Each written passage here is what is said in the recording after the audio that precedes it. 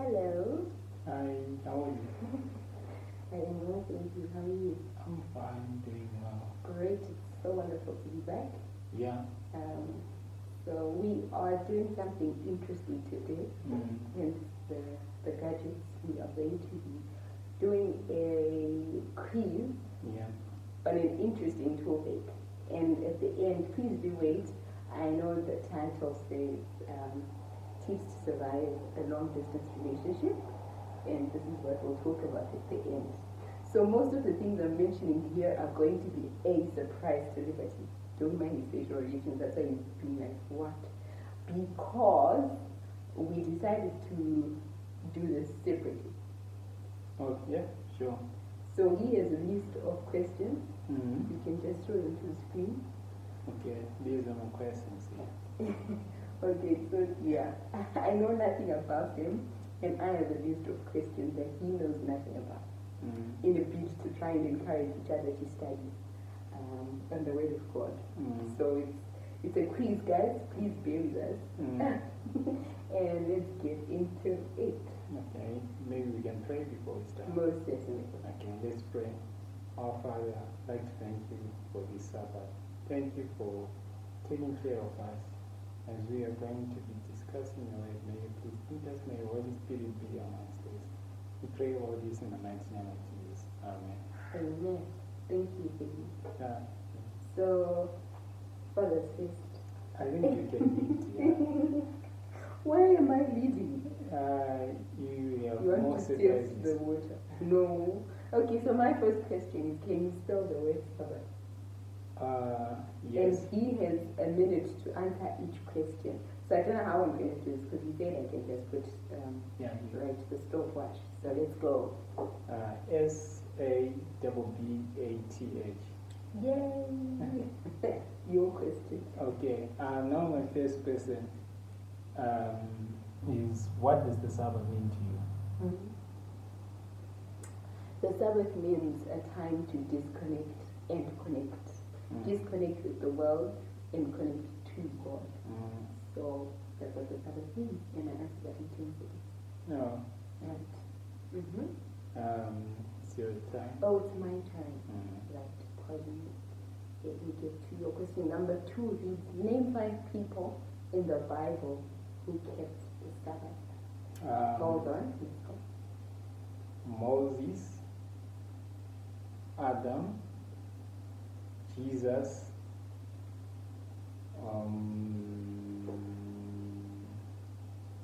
Aaron.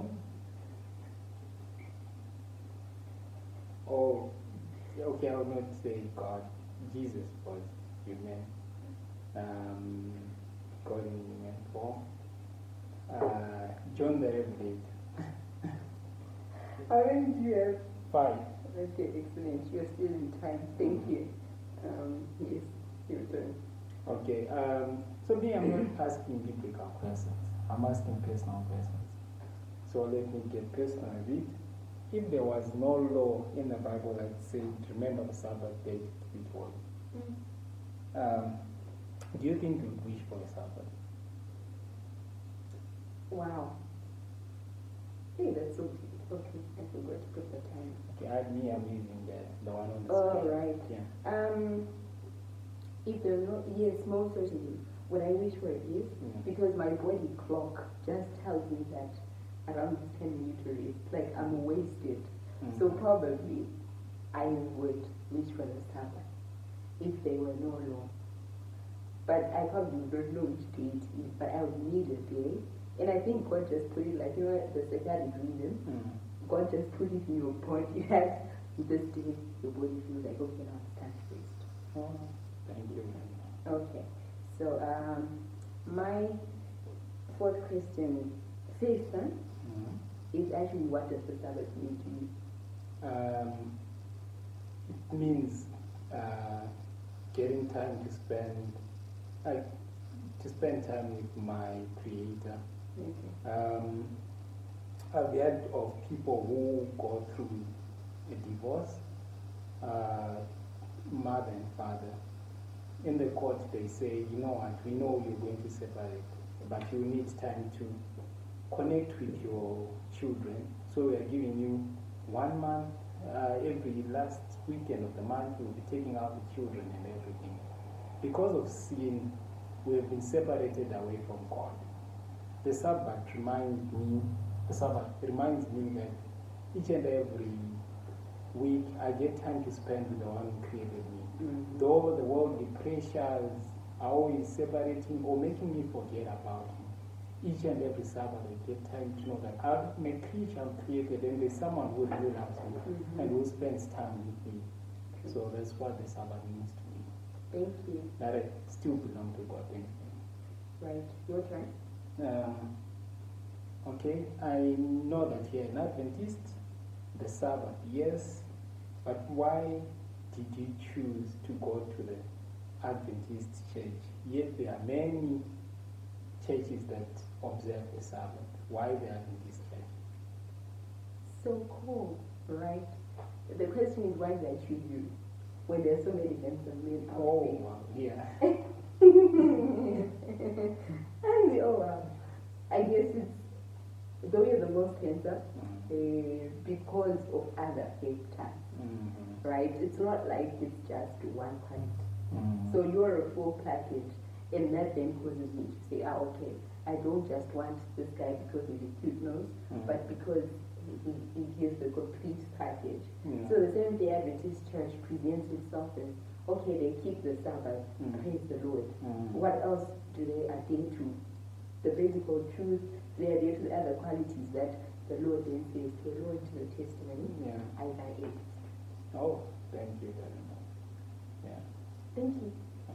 Isaiah, I need to confirm my reference. Which number we on? 6. 5. No, I asked you number 5. So I skipped this one. I'd asked you to name 5 people in the Bible who kept the Sabbath. So do you have any Bible references for at least 3?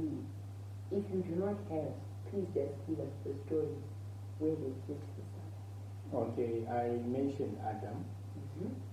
When he was created, the next day God gave them the Sabbath. Genesis 2, excellent. Next. And the next one was Moses. He's given the commandments, Exodus chapter 20. Remember the Sabbath day to keep it on. Verse 8 to 11. Then Jesus says, as it was his custom, he went to the synagogue. Luke 4:16. And yet when he was crucified, oh, Mary and the disciples kept the Sabbath as well. Exactly. Yeah, whilst they were waiting for him to resurrect. They didn't know that he was going to resurrect, but for them to put the ointments and stuff there to observe the Sabbath. Excellent. Thank you. I'm so proud of you. This morning we're studying Matthew 26, so you have an idea that in Matthew, it's after Matthew chapter 26, verse 1. You just have that idea. Me now. Yes, it's your turn. You haven't been to church. We haven't been posting. She hasn't been to church for almost 2 months. Just about 2 months. During COVID, people were not going to church as well. Is there anything wrong to continue like that? Not going to church? Neglect not the fellowship with the brethren as Hebrews. So I don't think that there's anything wrong when there are restrictions per se. Remember, house churches were done during the time of the Roman persecution era. People actually go to house churches and Christians were renting the houses. Remember when Paul comes into the picture, Barnabas takes him to the brethren and then they show him. So house churches were a very common thing each time there's persecution. So I don't think there's anything wrong that we have church, the 3 of us, and life moves, but it is wonderful to have communion with the brethren as we encourage. So when circumstances don't permit, that's okay. When you're on the period of cleansing, they call it, that's still okay. But when it's COVID, it's okay. Should you have the ability to have a home church, that's excellent. Should I say that Revelation 13 is soon to be fulfilled? And we will be returning to those churches very soon? the underground churches. We were watching a presentation by Conrad Vine, which was speaking of the underground churches. So we're moving towards that soon. Oh, thank you very much. Thank you. What is your favorite thing about the Sabbath?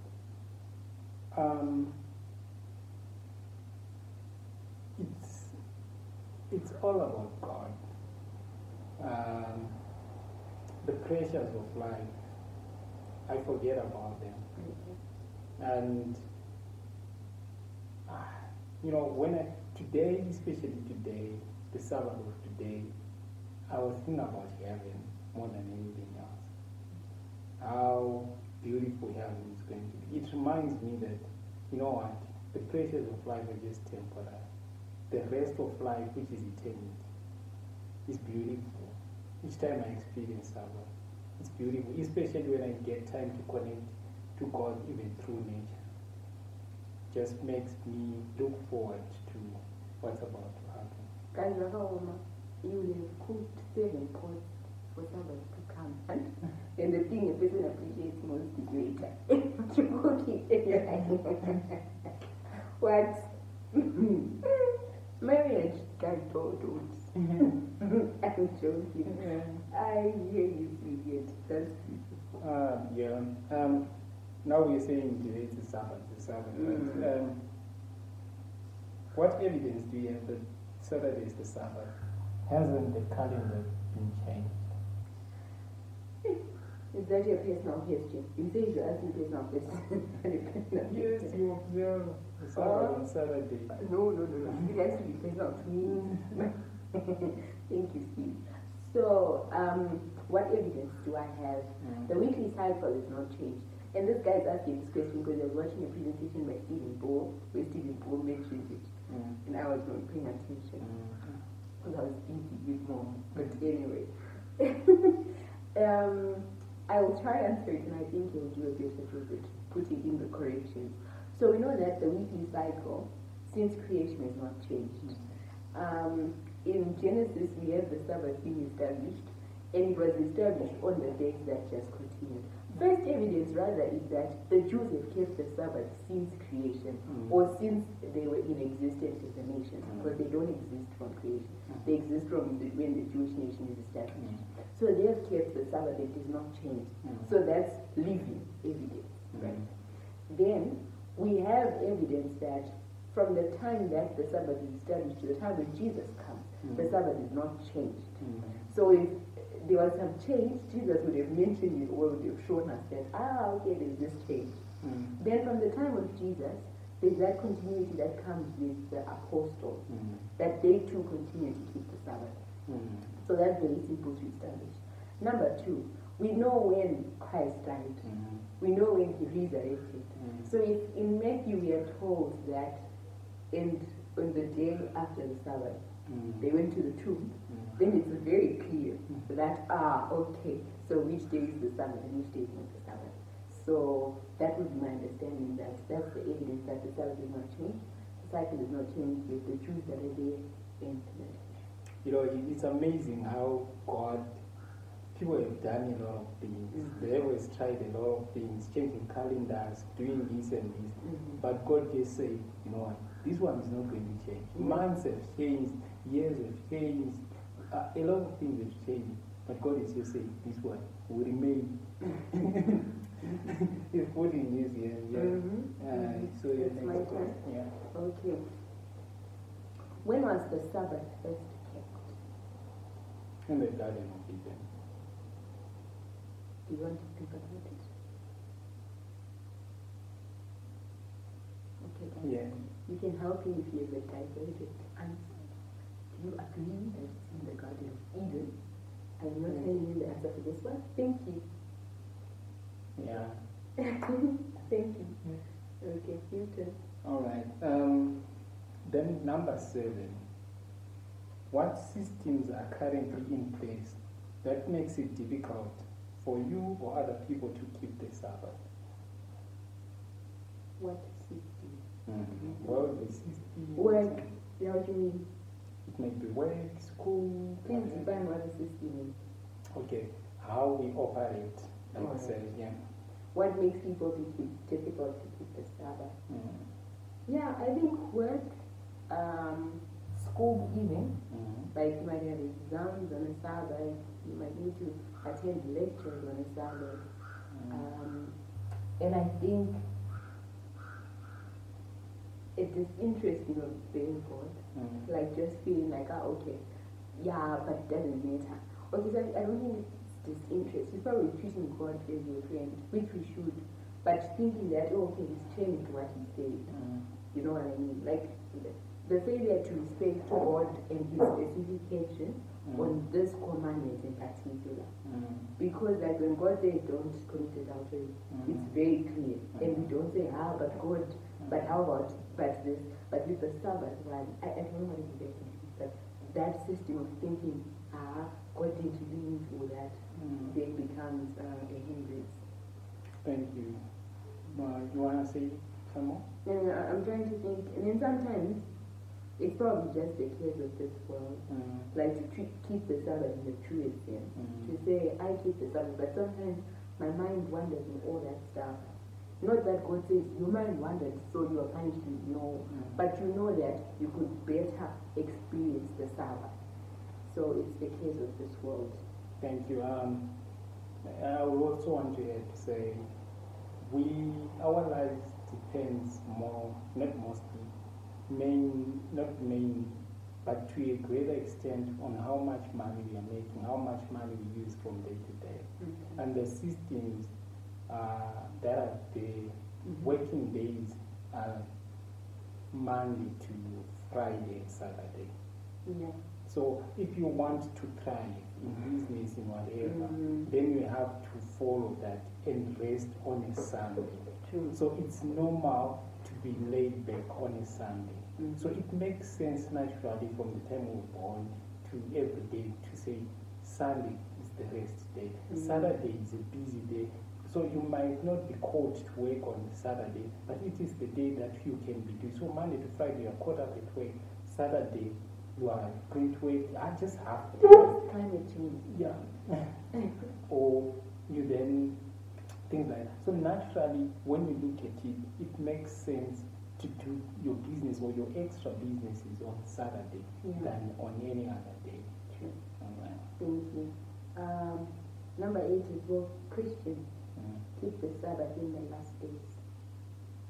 Yes. Christians will, if you read, like there's going to be persecution in the last days on those who keep the law of God. And the law of God includes the Sabbath. If you are going to stand up for God in the last days, it means you'll be keeping the law of God. So those who are going to stand up, the ones whom Jesus is going to come and rescue in the last days, are the ones who will be keeping the Sabbath and the other laws of God. If I report you to any speech, you're supposed to decide this case by head. Because he's like, are there any Adventists in here?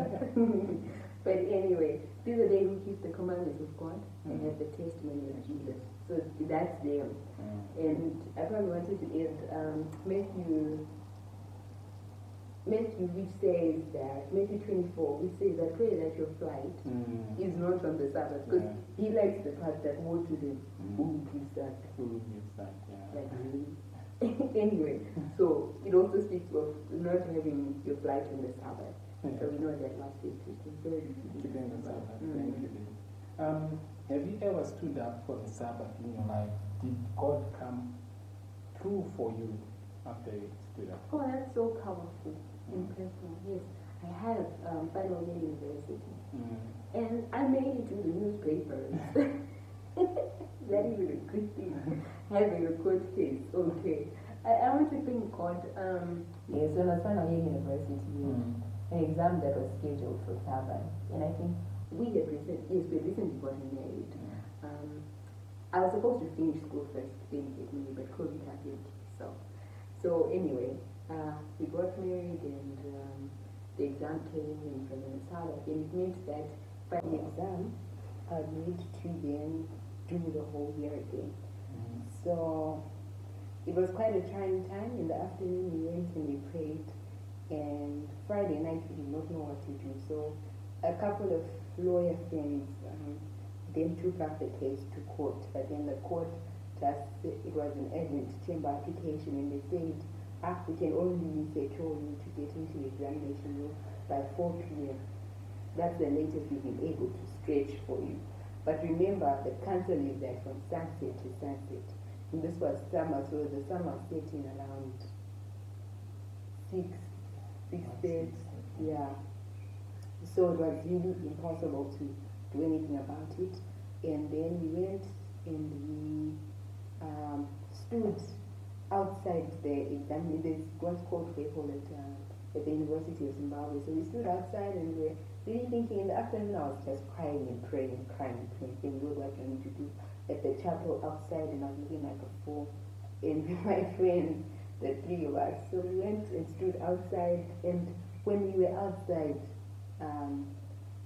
a certain professor just came and he's like, I got this book in my office. I've been studying it, and the book was very rough edges.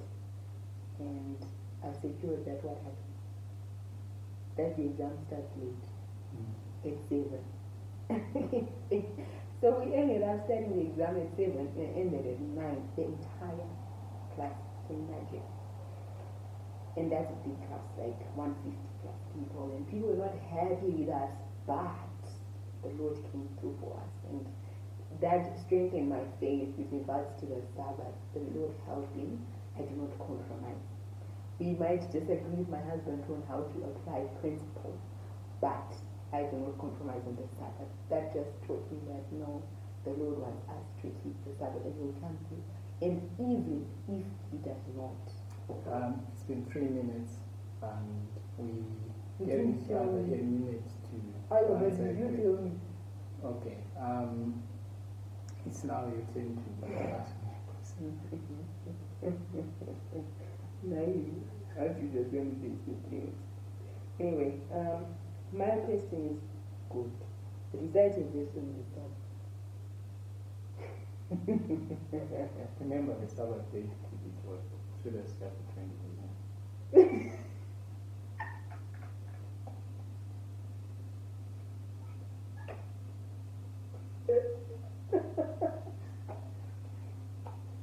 Yeah. My 1 minute is up. So your next question.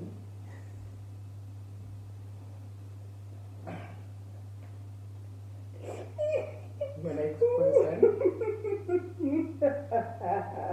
Oh my goodness. Okay, so she's she's going to listen. Okay, the next question. Do you think we are preaching enough about the Sabbath as we do any other truths in the Bible? Is it necessary, or is just putting pressure on people? What the Sabbath is? The Sabbath issue, yeah. Do you think we are really preaching it enough? Yes and no. The Sabbath issue for me is more than just going to tell people that the Sabbath is Saturday, remember the Sabbath to keep it holy. It is so centered on the cross and righteousness by faith in such a beautiful way. So if we truly embraced it wholly, we would do a better job of it. So I think people are moving towards that direction, yes. I appreciate the effort. And I think that there is still room for improvement for all of us, myself and ourselves included. If we look at the issue of righteousness by faith and how Christ deals with us, there's still room for improvement. Thank you very much. May the Lord help us to keep the Sabbath and to show others how the Sabbath is supposed to be kept as well. Alright, are you done?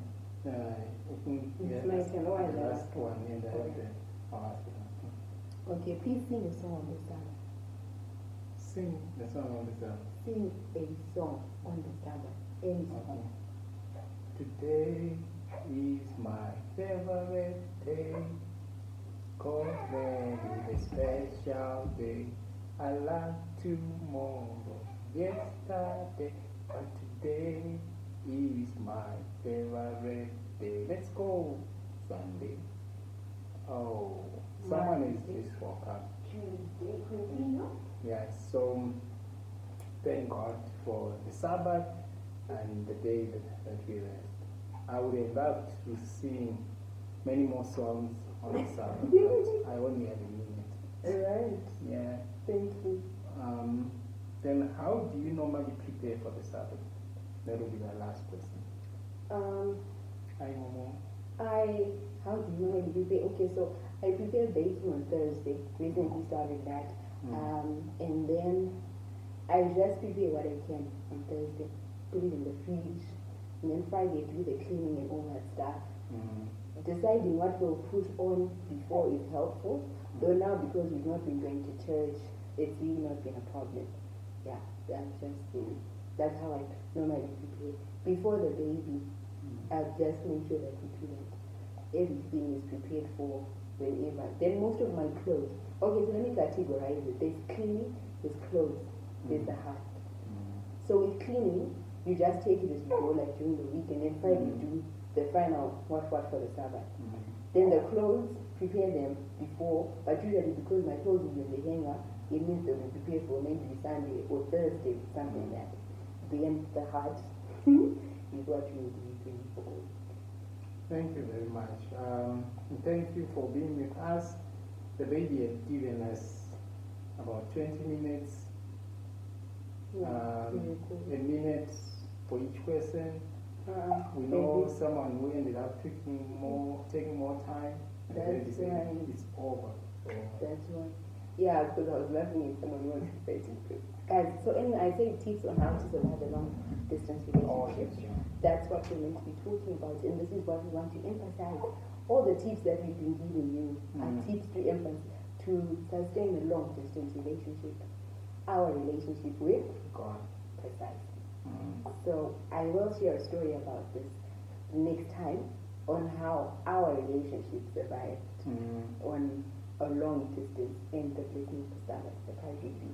But in the next video, thank you so much for watching, and may God bless you. All right. Okay, bye.